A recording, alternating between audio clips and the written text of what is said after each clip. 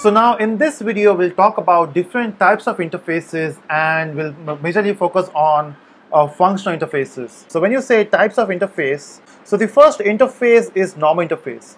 Now what exactly normal interfaces are? So in one interface, if you have more than one method, if you have an interface which has more than one method, that is normal.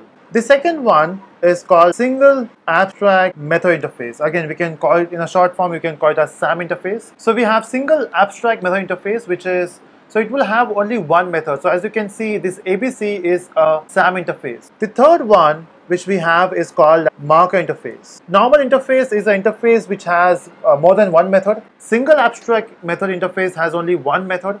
And marker interface, you guessed it right, it doesn't have any method. Okay, so if you have an interface, any interface which doesn't have any method will be called as marker interface. Example, if I talk about interface which is inbuilt interface in Java called as serializable interface, and if I click here, you can say it's an interface which doesn't have any methods. This interface is called as marker interface. Again, there will be a question why we need an interface which doesn't have any method.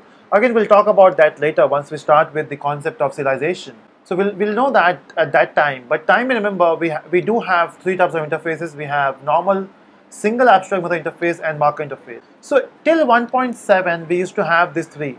In 1.8, which is the latest version of Java, again, from this video, we'll be focusing more on the Java 8 concepts. In fact, every concept will have, all this concept will have something new, which is there in Java 8. Finally, we are introducing Java 8 here. So in Java 8, which is the latest version of Java, we don't have, we do have single abstract method, but that interface is specifically called as a functional interface. So now in Java 8, we have normal, we have functional interface, and we have marker interface. Now what is functional interface? It's an interface which has only one method. Why it is so important to know about functional interfaces? It's because if you know functional interface, we can use something called as Lambda expression. If you know what is functional interface, we can use Lambda expressions wherever you have functional interfaces. So this concept of Lambda expression is coming from a language called Scala. So Java adapted Scala language. So now in Java 8, we have all the features which were there in Scala. So again, you can do some experiment on Scala. So the videos for Scala, it is there on my YouTube channel, which it will not take much time of yours, maybe 1 or 2 hours, you will learn Scala there. So Lambda expression is something new to Java, which was not there earlier.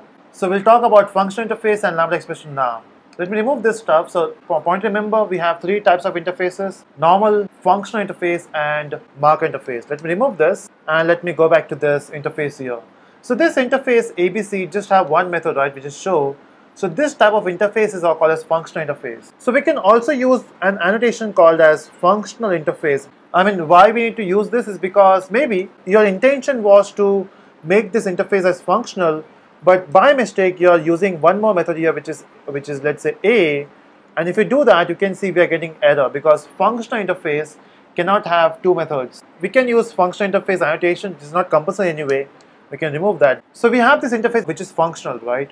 Now if you observe this code, let's say for time being, close your eyes and just imagine what I'm saying. I hope you have closed your eyes now. So just imagine we have a class called as A. Okay, so we have a class A. When I say A obj equal to, now what comes to your mind? So if you imagine, if I say A obj equal to, so automatically in your mind there will be a line, you will complete the line, right? You will say new A. So that is something which we can assume. So when you say ABC obj, new ABC, it is something we can assume, right? What about this method public void show? In this ABC interface, we just have one method, right? So why to even define that stuff here? Why to say public void show? The problem is Java, there are lots of people, they don't like Java is because Java has lots of boilerplate codes. Now this boilerplate code, it's something which is extra. Okay, we don't need that. This language called Scala, they thought, why to have all these boilerplate codes? And in fact, in Java also now we're adapting that. So when you know that from here to here, it is something we can assume, then why to write all those stuff? We can remove that. So we can remove this stuff. Again, let me undo this part. So since I'm removing this curly brackets also, I will remove this one. Okay, this curly brackets as well. So I can remove this stuff from here to here. We just need that round brackets there to define that whatever you're writing here is a method.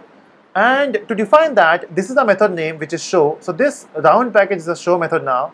and we can use an arrow to define that this method here belongs to, this statement here belongs to show method. Since we have only one statement, we don't need this curly brackets removed. We can remove all these curly brackets, and we can see we have 2 semicolons here. I don't need that semicolon. I can write everything in one line. So that's how you can create an object of an interface in one line.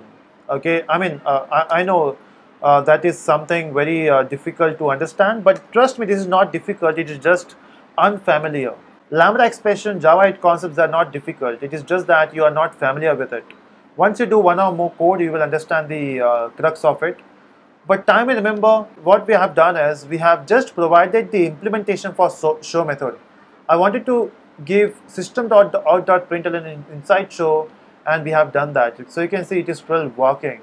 So this stuff here is called a lambda expression. So whenever you use a method bracket and then arrow and then the method definition, this is called as lambda expression. And this is only possible with functional interfaces. You cannot achieve this with an interface which has more than one method because there will be a confusion, right? Because if you have more than one method, you have to define 2 methods. This statement belongs to which method, it will be a confusion, right? So this stuff only works with functional interface, and functional interface only works in Java 8. So let me just undo this stuff. Let me do this once again. What are the things we have removed? So first of all, we have removed from here to here because this is something which we can imagine. We can also remove this curly brackets, and we have to put a arrow there, which is a lambda expression. Now we don't need this curly brackets because we have only one statement. We don't require semicolon, and we can write everything in one line. And if you run this code, it still work. Okay, so that's the awesomeness about lambda expression and functional interface. I know after watching this video, there will be some, there will be some people who will not understand this, but that's okay, you know.